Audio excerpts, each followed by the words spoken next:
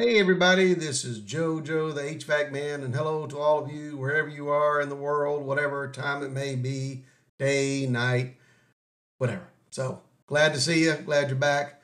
And I'm going to do a short presentation today on CFM and velocity, how they work together and how they can destroy capacity. Not only if you got the right CFM, which, a lot of people kind of focus on that, but what they forget is the velocity. And if you don't have the fan at the right speed, or you don't have the air flowing at the right rate through the coil, you're going to lose capacity. It's going to screw up your superheat. It's going to screw up your subcooling, especially if you got a fixed meter device, but even a TXV, and it will kill capacity. So CFM is not the only thing to worry about.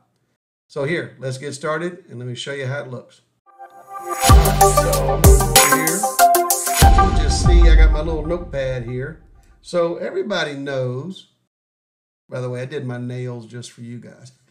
All right, so everybody knows that, well, maybe not everybody, but you guys know that for every ton, right, of air conditioning, we need 400 CFMs of air. So that's 400 cubic feet per minute. So remember, air is literally a quantity. It's just like, so 400 cubic feet per minute of air would be like 400 gallons per minute of water. That's a lot of water. But, if you got, 5 gallons a minute coming out of a water hose, that's actually measuring the quantity of water coming out of that hose at a given amount of time. So is this. Air is just, it's a cube. All right. And we're saying we need 400 of those jokers, okay, to go through the coil to get the right capacity. And that's per ton. So for instance, 2 ton going to equal to 800 cubic feet per minute of air. Okay. Now, if you've been around in the field and been schooled a little bit, this is pretty elementary. But what we don't know is this, okay, is if you look at this, 800 at what feet per minute? All right. Well, what the heck is that? All right. This is how fast it's going. This is the velocity. All right. That's how fast it's moving through the system. And velocity comes into play in several areas. Like you want your airflow to have so much velocity going through the ductwork so that you can get it down the pipes and out where you want it to be. Now, ultimately, it's the grill, the register at the end of your duct runs that really determine how much throw and how much CFMs you get out of those vents. But let's talk about the air across the coil for right now, okay? So you got to think about it. If you've got a design feet per minute by the manufacturer, that's going to tell you that that air's got to move at that speed. So what is it? Well, I'm going to be using a lot of paper here, all right? So the average airflow design we want in the main trunk of a duct system is 800 to 1,000 feet per minute. So, just think of like this is miles per hour, but it's feet per minute. That way we don't blow the ductwork apart, all right? So 800 to 1,000 feet per minute. This is kind of what you're looking for when it goes through the evaporator coil. So here we go. We got an evaporator coil, right?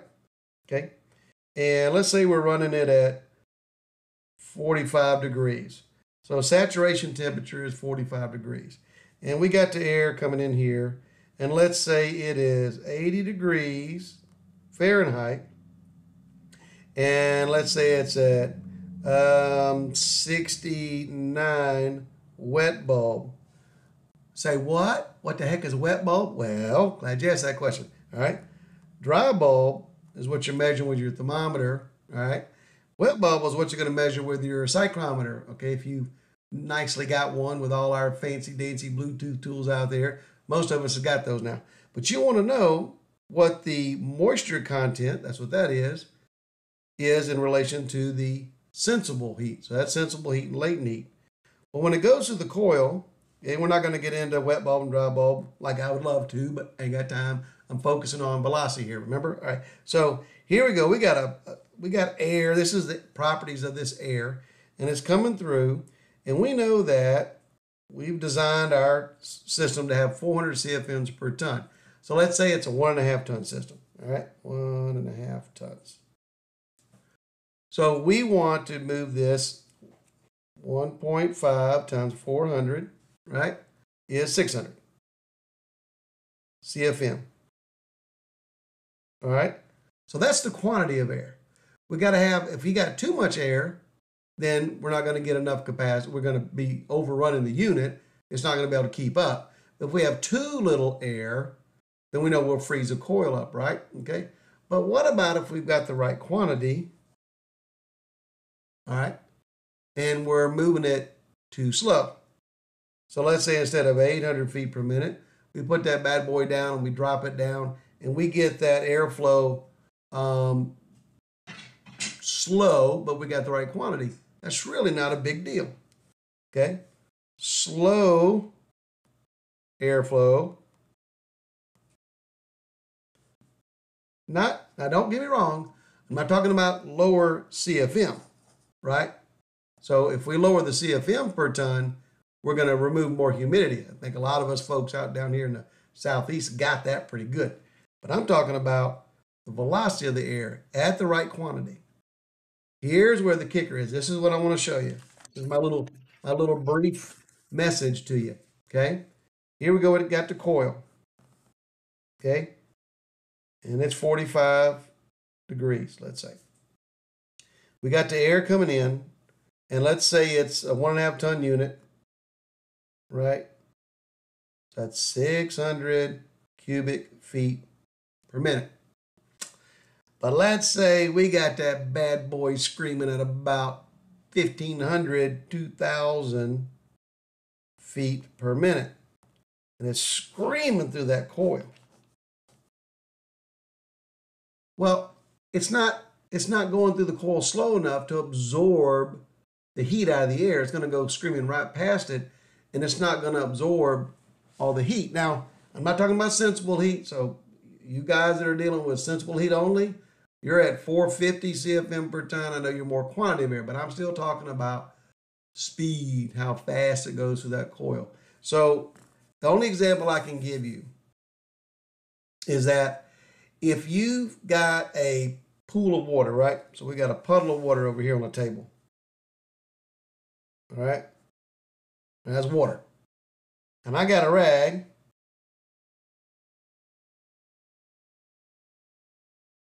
Right? I got this rag, and well, I take it, let's do this. Let's say I take it and I whip it across that water real fast. Just what's it going to do? It's going to pretty much sling that water right off the table, right? But take that same rag, same puddle of water, same amount of water, and then slowly drain it across there. What's it going to do? Well, it's going to soak up the water because you've given it time to absorb the moisture into the rag, okay? Now, in a very general principle, what I'm trying to show you is that you've got to have that air going through at the right speed as well as the right quantity in order to give it's got to be in contact with the surface area of that evaporator coil for it to remove the heat for that. It's called the rate of heat transfer, okay? The rate of heat transfer. And if you're not careful, you're going to kill it, and that air is going to stream right through that coil, and you're not going to get a lot of capacity out of that unit because of that. Also, what's going to happen is it's not going to be absorbing heat. So now your temperature, your coil is not going to stay where it should be. If you've got a TXV on the job, well, now what's going to happen is that you're not going to absorb a lot of heat. So now you've got cooler refrigerant going back to the compressor. It gets compressed. It goes back to the condenser. And guess what you're going to have? You're going to have a high subcooling because you got no heat in that condenser. So the refrigerator is going to be cooler than normal. And high velocity air on a TXV system can definitely cause a high subcooling. But your superheat's going to be pretty darn close because you got a TXV. So if you got a high subcooling and you got a moderately TXV superheat looking, but you're losing capacity, don't start sucking out refrigerant. Okay? Look at the airflow. Now, where does this come into play? The most common way this happens. How do we get super duper fast air going on? Constant CFM, baby. Constant CFM. What happens? Constant CFM, okay? One more piece of paper. I'm almost through. Hang in there, all right? A ECM motor, right? My focus is out here. Focus. There we go. An ECM motor, okay? We're talking about two types. We got a constant torque, and we got a constant CFM. In the old days, we called it variable speed. Okay? And now they even call it true variable speed. I'd like to know what the untrue variable speed is, but that's all right. That's a whole nother day. But anyway, I think they're trying to keep these two straight. But a constant CFM, all right, what it does is it increases the RPMs of the motor to maintain CFM. Got it? So it cranks up the RPMs to maintain CFM. But when that RPM starts going up, velocity starts going up. And we start losing capacity. You think, well, whoa. The whole purpose for a constant CFM motor is to maintain that cubic feet per minute across the coil while everything gets dirty. And this is true to a point. But I'm telling you right now, if you run that constant CFM motor at max amps, in other words, that thing is running like a hurricane. It's sucking the filters into the return. The 3-year-old, you can't get him off the return. The canary got sucked up the return. The cat got sucked up the return. You guys know what I'm talking about. It sounds like a poltergeist through the house. You go up in there and all the grills are rattling. And all right? That's bad, all right? All right? One, the system won't drain very well at all on a negative drain system. That's a whole other topic. But you pull an amp draw on that constant CFM motor and it's running max amps, you're in trouble, all right? And you're going to lose capacity. And you're going to be screwing around with charge and everything else. And what you got to do is you got to get the speed down. Now, how do you do that? By reducing the static pressure in the duct, okay?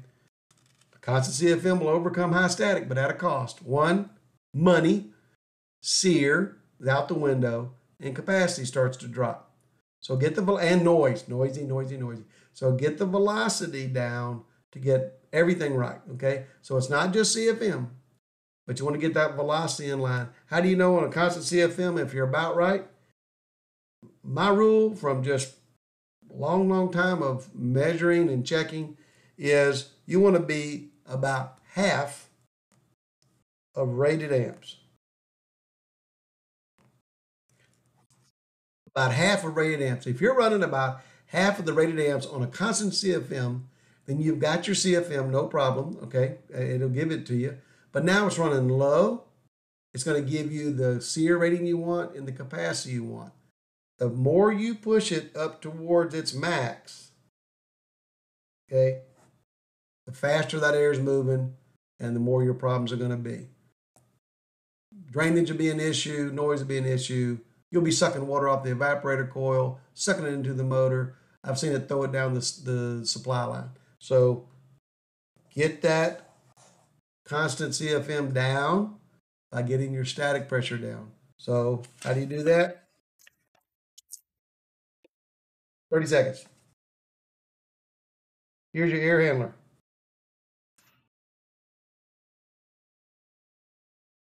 Right? Blower. Evaporator coil. Air coming in, air going out. Everybody good with me? All right, cool. All right. Now what you want to do is you see this thing right here?